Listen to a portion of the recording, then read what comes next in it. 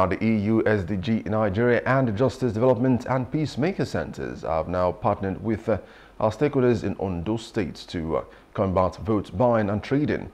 The initiative, titled Promoting Inclusive, Participatory, Accountable and also representative democratic governance in Ondo, aims to discourage such practices from the various or previous governorship elections.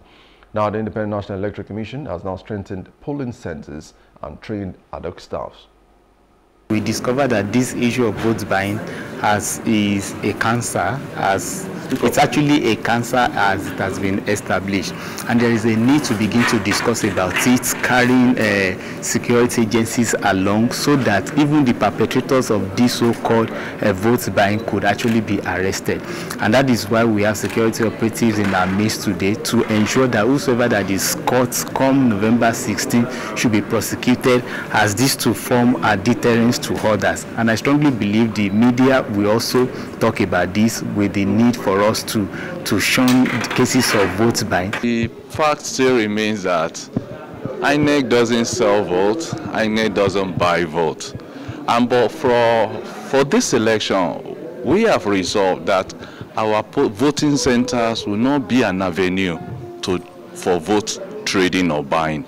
And everything has been put in place for voters to vote and their secrecy to be ensured. So the setting up of our polling units, the manner in which our ballot papers will be issued out to the voters, all these have been put in place so that it will ensure the secrecy of vote of the voters. Even to the collecting centers, we've made excessive and robust security. We have in place security personnel there that make sure, and strategies that make sure that this vote buying and other election or electioneering, violent threatening cannot happen. To get rid of whoever is trying to do that, that is what we have in place such a strategy this time, and make sure that this November 16 we will have, by special grace of God, fair, free and credible election. The program will go a long way to help, because those of us here will go back to our various areas and preach the gospel. But the idea of vote buying, I don't think it's only on the election day.